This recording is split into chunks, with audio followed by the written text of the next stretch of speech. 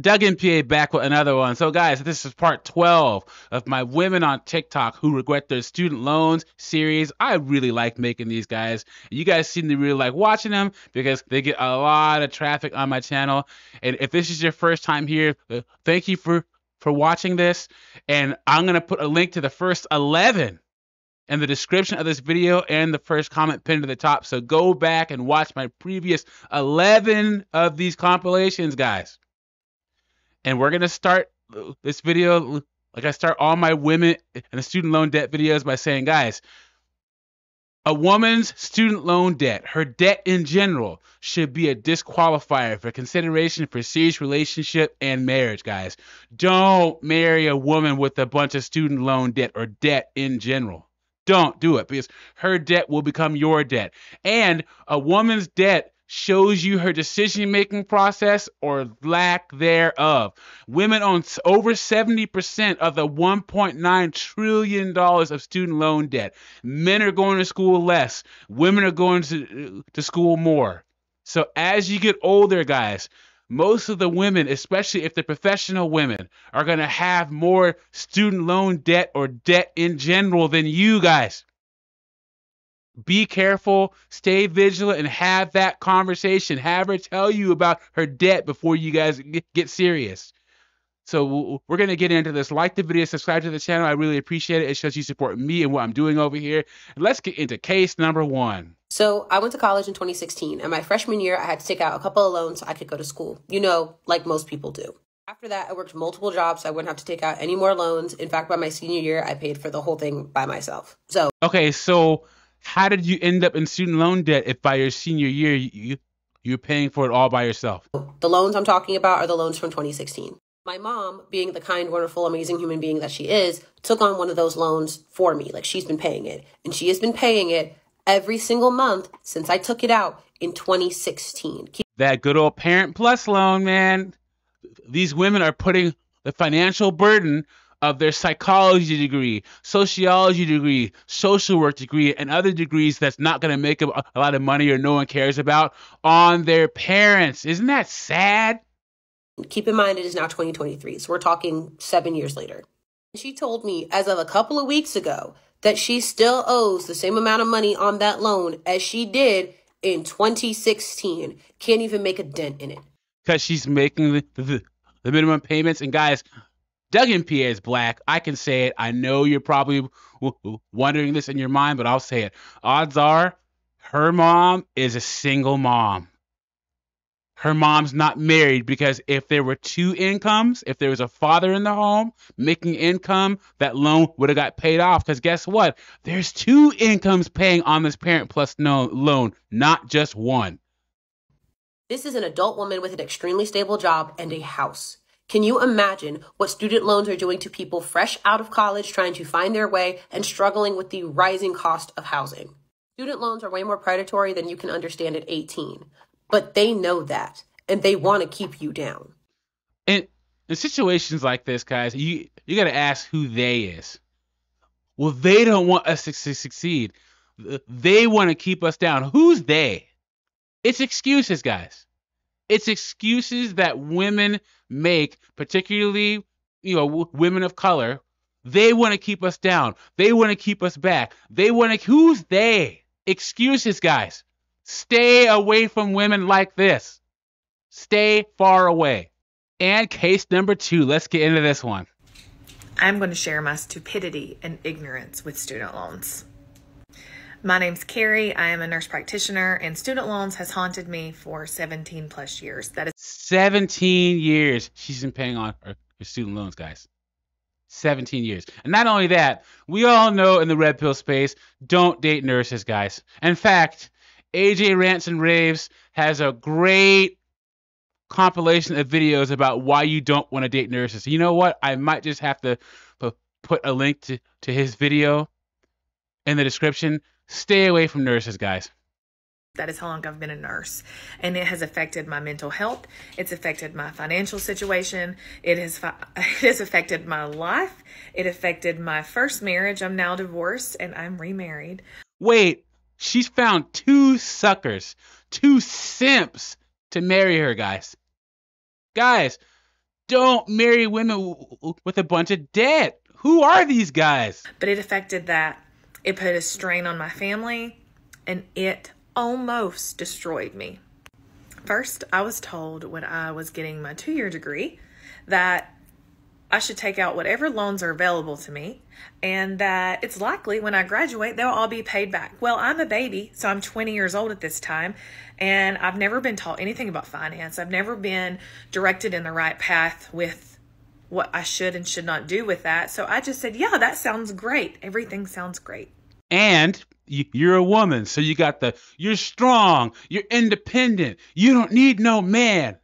You can get a house by yourself. You can go on trips by yourself. You're strong.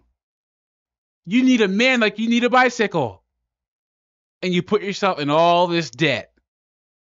And as most nurses get burned out from nursing so fast, but they can't quit.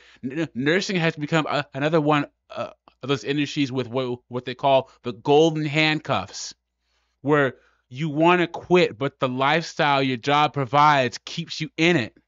You're handcuffed to your job, although you hate it. That is the golden handcuffs. So the money kept coming in, right? An $8,000 check, a $6,000 check, semester by semester. And then I developed a habit where I thought that was just the norm because I didn't take a break in school. So I went and got my bachelor's degree.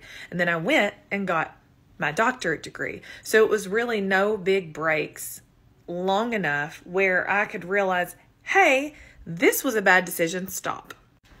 I'm talking thousands of dollars of student loans. Now, they did pay for my school. It did pay for my books. I continued to work while I was going to school.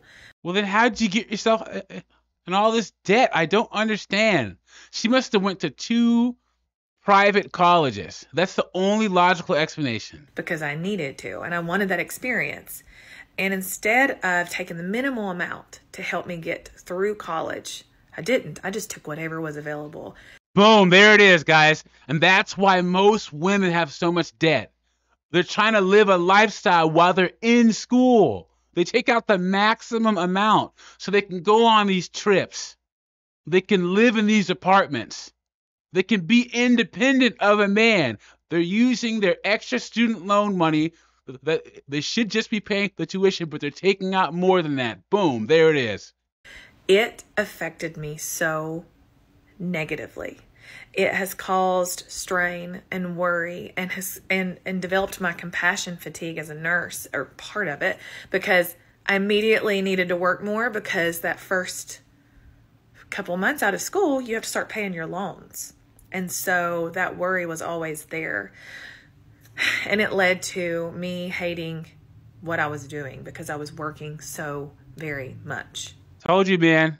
Nursing back in the day, I think back before the 80s, was that,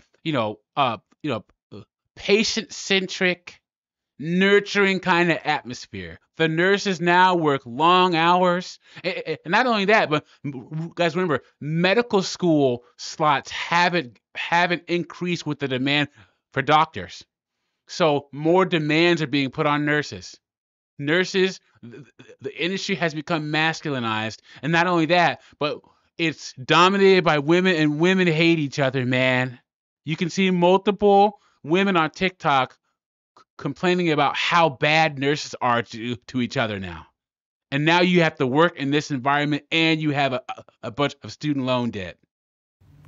Now, I have completely paid off my private loans, thank God. Yes, I had private loans and public loans. Did that. Private about did me in because the interest rate just kept soaring higher and higher and higher. And I could never get out. I always felt like I was under pressure and just barely keeping my head out of water, if that makes sense. So I still have my public student loans, and I'm 37, and I started school when I was 20, and I've been out since 2014. It's been miserable, let me just say that. But I've developed this channel specifically to help mentor nurses, to help prevent burnout, to help current burnout, to talk about student loans and the issues that surrounds that, because it's a real thing. And it has followed me around for my whole adult life. No sympathy, guys. She knew exactly what she was doing. And in the last student loan debt video, I already told you, if you're a young person 17, 18 years old, looking to go to school, the go in state or go to community college. That is the number one thing that you can do to minimize your student loan debt right off the bat.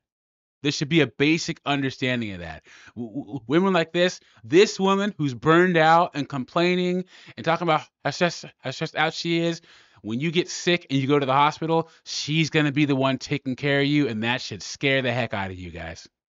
And case number 3, this one's kind of long, but it's pertinent to everything that I say on my channel, because this woman is married. She's married. She's over $100,000 in student loan debt. She's a part-time school counselor, guys. And her and her husband are getting buried by her student loan debt. Let's get into this. Here's what I hate about student loans. There's just so many things I hate. But what I hate the most is how you feel like you'll never get out of it. Ever. I initially borrowed $137,000. $137,000, guys. $137,000 to go to undergrad and grad school. I worked myself out of poverty. I broke the cycle. I broke all these generational curses. I'm sitting in my basement of my house that I own with my husband. I've done all these things that I felt like I had to do. Yes, I could have went to cheaper schools. Yes, you could have. Really should have been told, no, Kimberly, you cannot borrow this amount of money. You need to go somewhere else. And I would have adapted, and I would have been sad about it, but I would have been fine. I would have figured it out. I didn't have to go to Penn State and Duquesne University. Guys, Penn State is the most expensive public university in the United States. It'll cost you over $1,100 a credit to attend Penn State your junior and senior year. I'm telling you, why these women go to these schools, I have no idea. Really expensive schools, but I didn't know. I thought student loans were just something everybody had, and it was okay.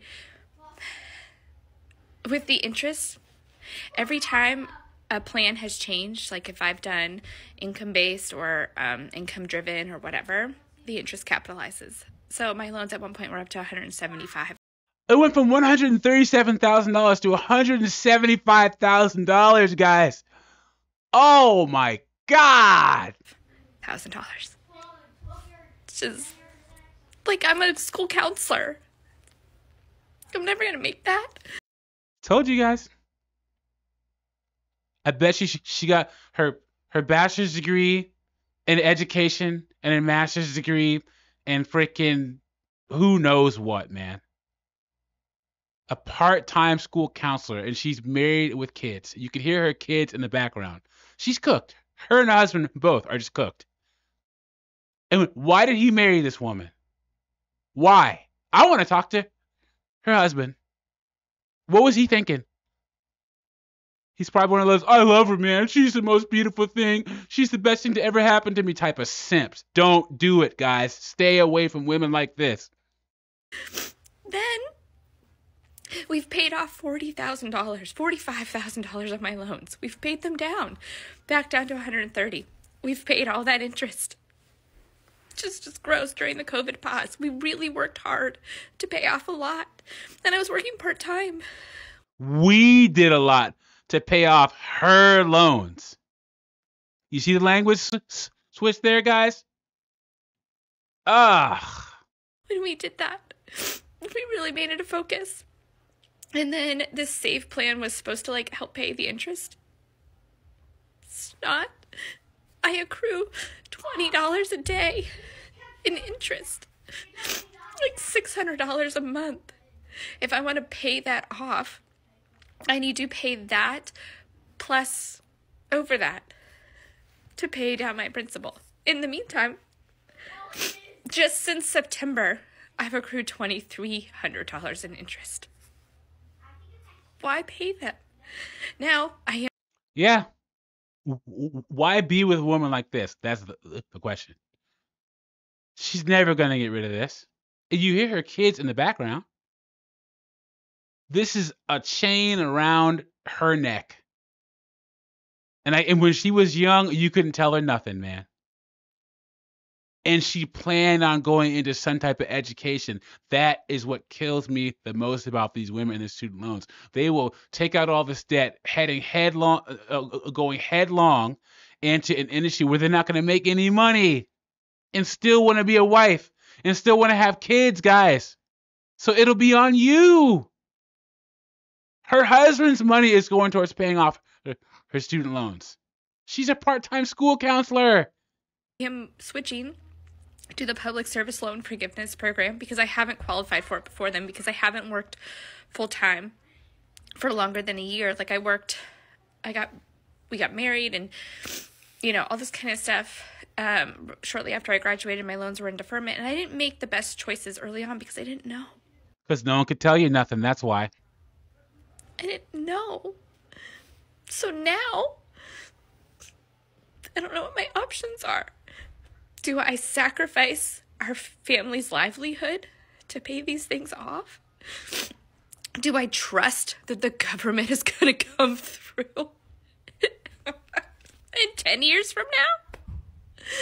And say that I have these 120 payments and they're going to forgive my loans? Do I really trust that?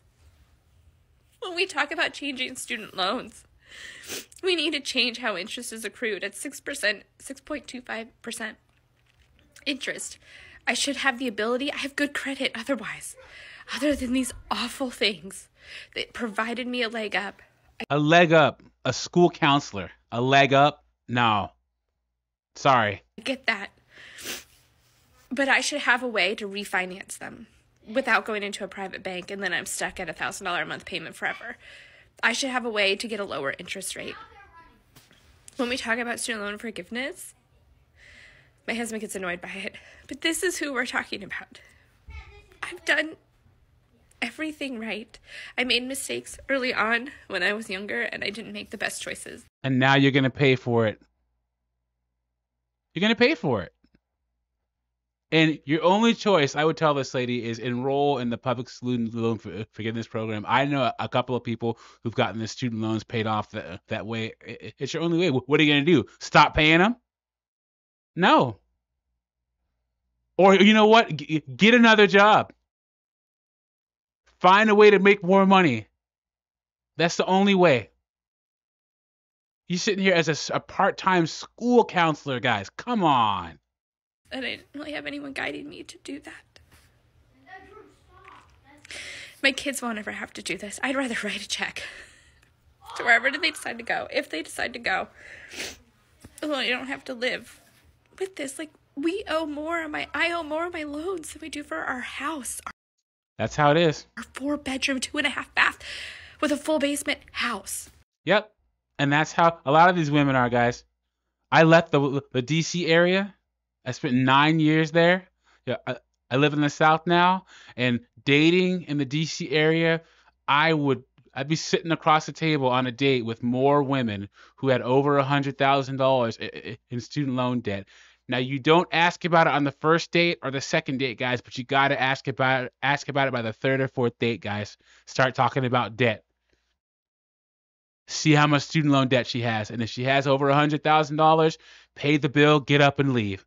I've met women with $150,000, $200,000, $300,000 in student loan debt, guys. These women are cooked.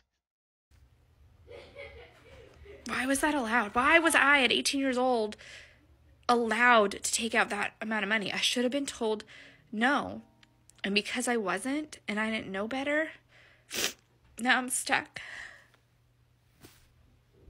And it's just incredibly frustrating. So I'm sitting on my floor in my basement crying about it because it feels hopeless. It feels really hopeless. We paid off my husband's loans. His were only $20,000. And why do you think that would be, guys? Because he was smart.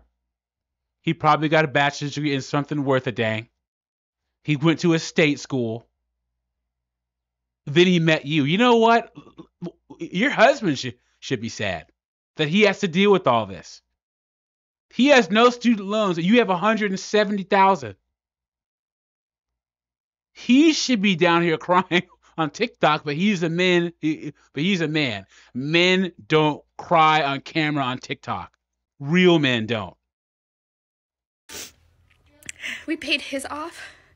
We've paid off our vehicles. We have cash flowed vacations. We've done all these things. We've lived our lives, and so our option now do we trust the government to pay my loans off in 10 years whenever they get around to switching that? You know, Mahela, I started in August working full-time as a school counselor. Whenever Mahela gets around to processing my application, it's January. Still hasn't happened yet. I got notification that they would be switching, but who knows? So do I trust them, or do I sacrifice our family's livelihood to pay them off? This is the American dream, y'all. Guys, she tricked her husband into marrying her somehow. He's an idiot for marrying into this.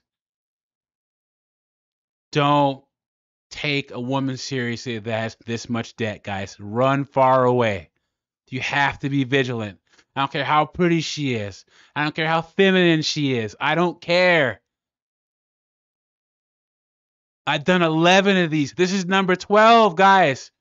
And I'm going to keep making them because these women are going to keep going on social media crying about it. And then the generation of women coming up are going to keep going to school as school gets more expensive, and they're going to keep taking out these loans. Let me know what you think about this in the comments. Like the video, subscribe to the channel. I'll catch you on the next one.